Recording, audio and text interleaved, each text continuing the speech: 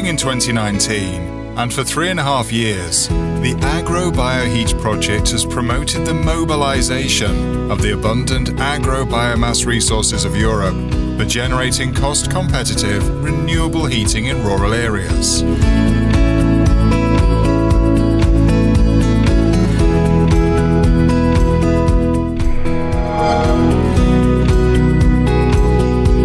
Agrobiomass refers to biomass obtained from the diverse activities of the agricultural and agri-food sector. It can be agricultural residues such as straws and stalk obtained after the harvest of grain from annual crops,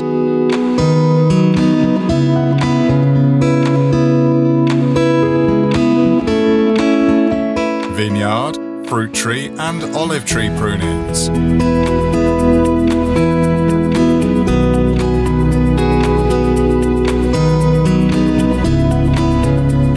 or the wood from stems, branches and stumps produced when these plantations are renovated.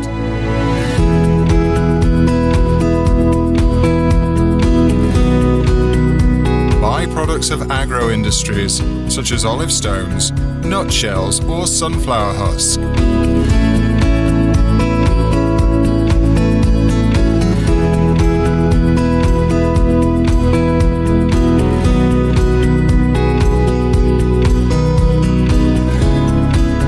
Biomass can also be produced through dedicated energy crops such as miscanthus, willow and poplar, which can be grown in available or idle agricultural lands, or can be object of implantation to provide environmental services like reducing erosion and capturing carbon in marginal or abandoned lands, or to restore contaminated lands.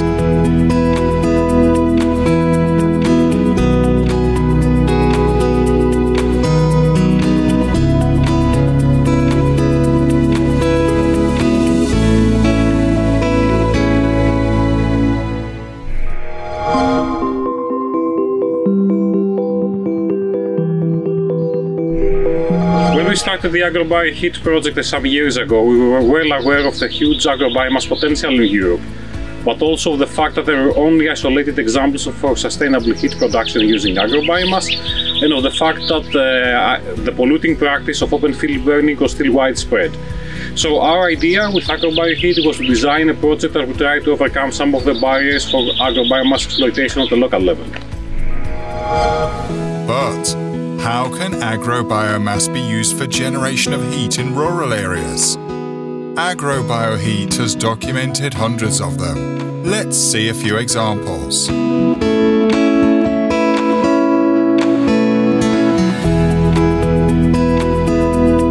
In Greece, a district heating system in West Macedonia supplies its customers through the use of biomass mixtures using a relevant share of maize residues, providing a sustainable alternative when phasing out centralized fossil-based facilities.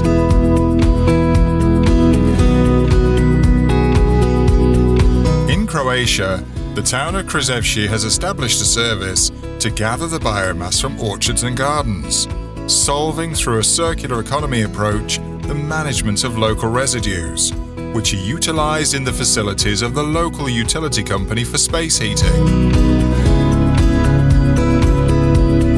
In Romania, Sol Farm is an agro-industry, producing and marketing potatoes, soybeans and rapeseed, which covers its facility demand for heating with local agricultural prunings and wood chips from willow, planted as energy crop. In France, the Murgon village took the initiative to use local resources for switching to renewable heating, and installed a boiler using the residues of field hedgerow maintenance to provide heat to 5 municipal buildings, including the town hall, canteen, recreation centre and the public school. In Spain, a pioneering olive mill has established the first world gasification plant of olive cake to supply power, heat for drying facilities and biochar as high valuable co-product, leading to a unique example of circularity in the olive oil sector.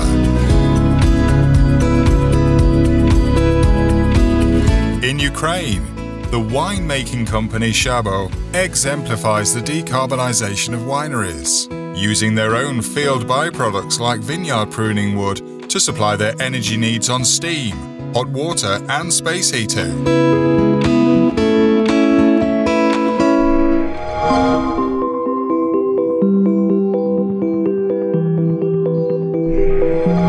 The heating sector in Europe represents almost half of the total energy consumption, and 80% of it is still based on fossil energy.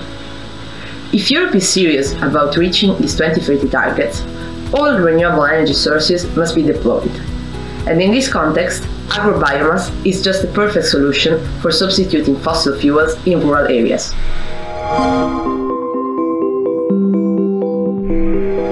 Besides replacing fossil fuels in an affordable way, bioenergy and in particular agrobiomass brings additional benefits.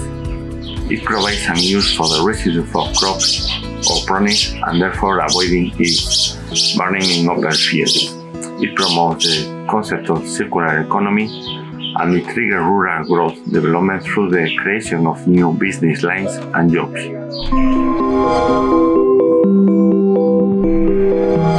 In terms of combustion, agrobiomass is a more challenging fuel than wood pellets or wood chips, which are commonly utilized in bioenergy systems.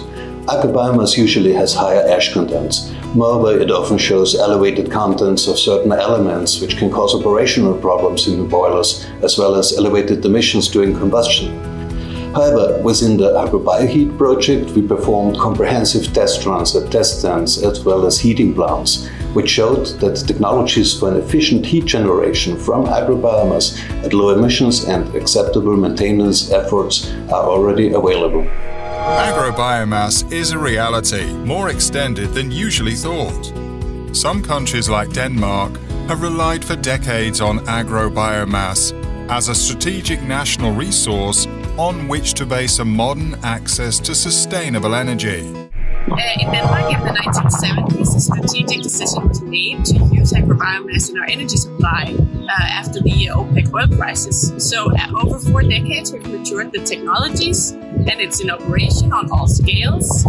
So for example, in the background, we have the Visbjerg CHP plant that supplies the city of Aarhus with 37 megawatt of electricity and 77 megawatt of heating to the city of Aarhus, which is the second largest city.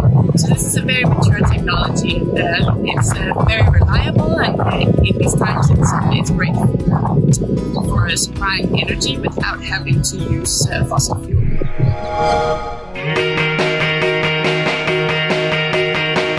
AgroBioHeat has worked for 42 months to trigger the use of agrobiomass in Europe. Actions of information, promotion and support for an adequate framework have been carried out in 6 countries, in parallel with actions with key actors at Brussels. AgroBioHeat has served to rescope the vision and make more effective the modern and sustainable use of agrobiomass.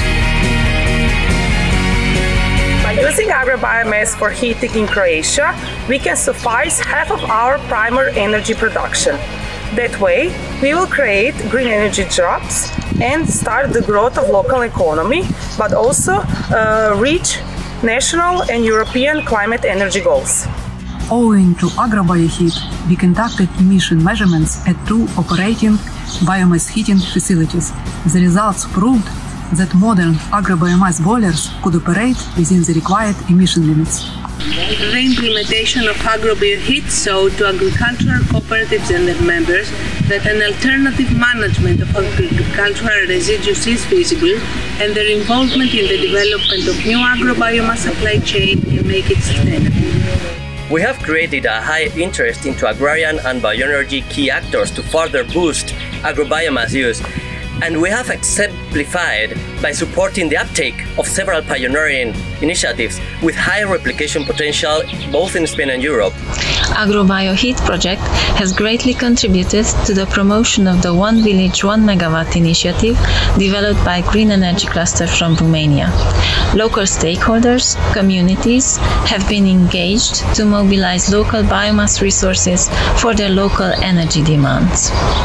Thanks to AgroBioHeat project, we have highlighted some rural collective supply chain initiative in France, some testing turnkey heat sales service as a new economic model for energy service companies, some buying equitable hedgerow pruning to farmers in a common and sustainable management, offering essential ecological services for the farms, and fitting into rural conservation and protection of cultural and landscape heritage of hedges.